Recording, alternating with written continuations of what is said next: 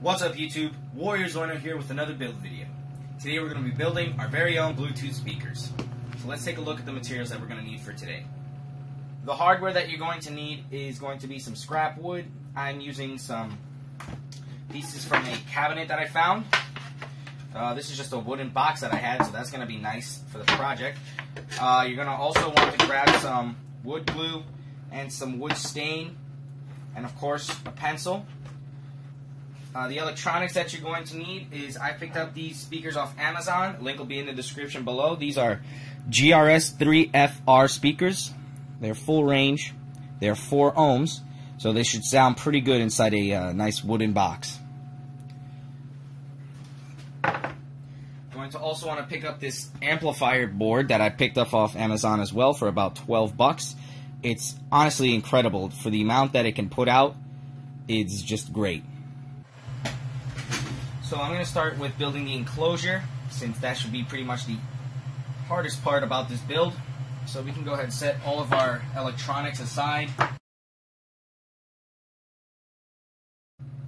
And basically this is going to be the enclosure for it. It's going to be about half of it. And one of these is going to be the front panel.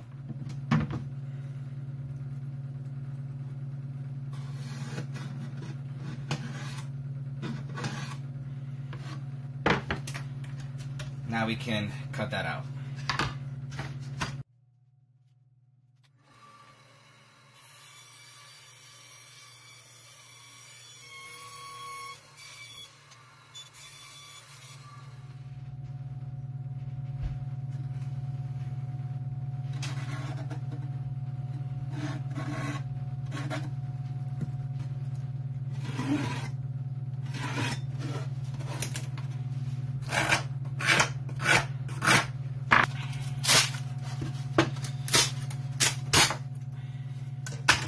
Alright, so now we have all our pieces cut out. We're just going to do a quick dry fit to make sure they're all pretty good measurements. This would be the top panel. This would be the bottom panel. And as you can see, I have this box recessed a little bit. So this top panel can squeeze right in the middle of both. And just like that, have a nice wooden enclosure. So this is going to be the front of the box right here. So we're going to go ahead and get ready to cut out our speaker holes.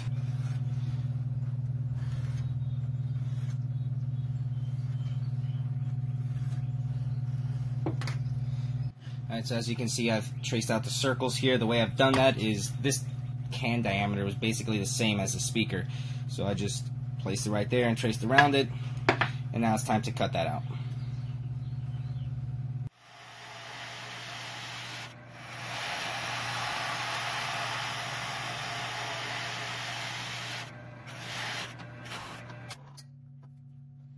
Alright, so we've cut out the rough holes for this speaker to fit in.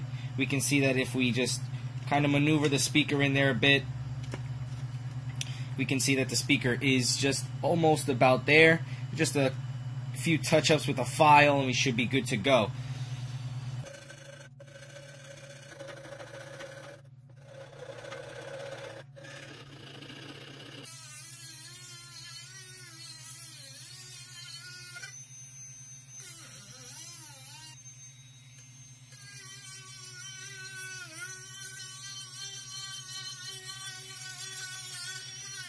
We've pretty much finished the holes for the speakers to fit in, so we're going to see how they fit right now. You can see this one fit flush right onto the board. That's great. And the next one fit in as well. Alright, center them as much as you can. Mark up the holes and we're going to drill them out. So here we have the dry fit of all the pieces together before the gluing.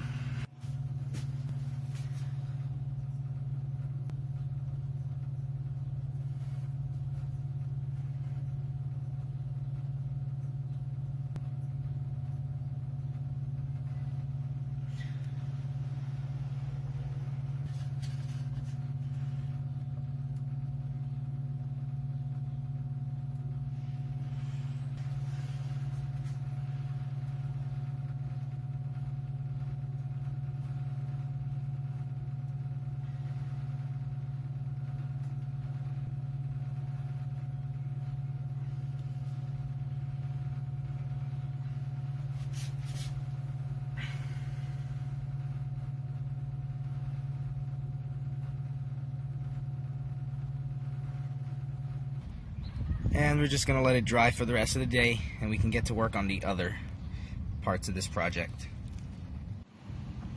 I just cut these little supporters for the corners, so it's just going to go right inside the box, just like that, right against it, and that'll pretty much support all the corners. So I'm glue those in right now. So what you're going to need is just 2 sets of 2 wires, preferably 2 different colors. You're going to need some solder, soldering iron, and of course, after, to test that it works, the amplifier board.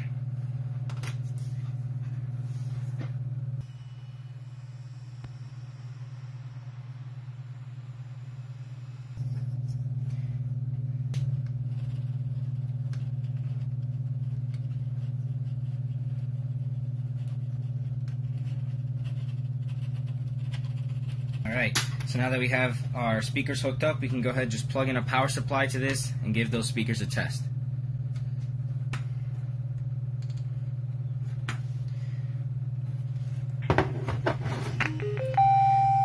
Alright, so we know the speakers are working because of that boot up sound that we just heard came out of the speakers. So now that our box is done and dried, we can start applying the varnish. It's going to be Gunstock 231. We're applying to the exterior of the box, so let's get to it.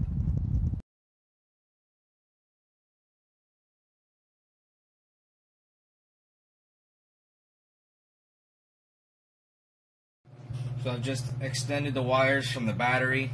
I had to cut off the port, and we're going to attach this switch now.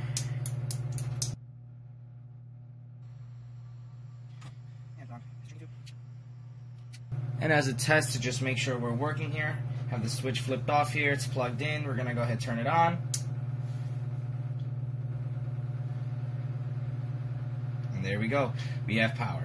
So now that we know this is working, we can move on to putting everything back together and finishing it up. So here's a basic rundown of the power that is going to be for the speakers. We have the batteries over here clipped in, and we have this power port right here, and the switch running out to the outside in the back, which is right there. So you can see you can flip that on and off. And as well as here is the charging ports. I found some old grills from some old desktop speakers, so I plan to mount these onto the front plate as well. It'll add a nice speaker looking touch.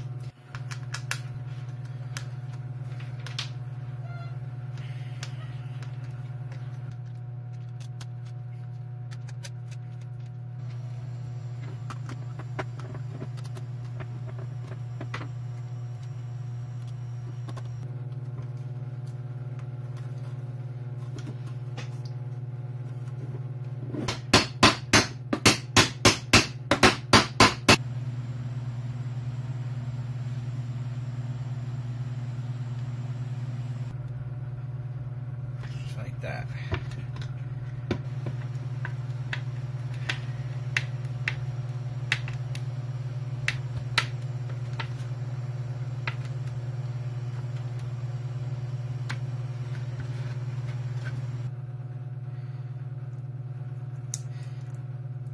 Just like that, and get ready to put everything where it belongs.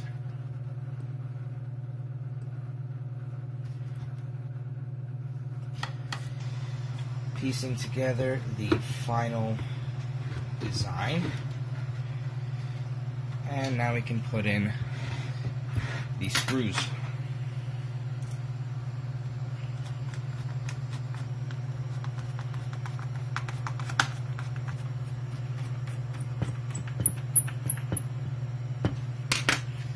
And there you have it, the finished Warrior Zoino Bluetooth speakers. Alright guys, so that's pretty much it for this video. Hope you enjoyed. Right before I end this video, we're going to test out the speakers just so you can get an idea of how they sound. So I have a smartphone connected to the speakers, and we're just going to go ahead and play a song. Here we go.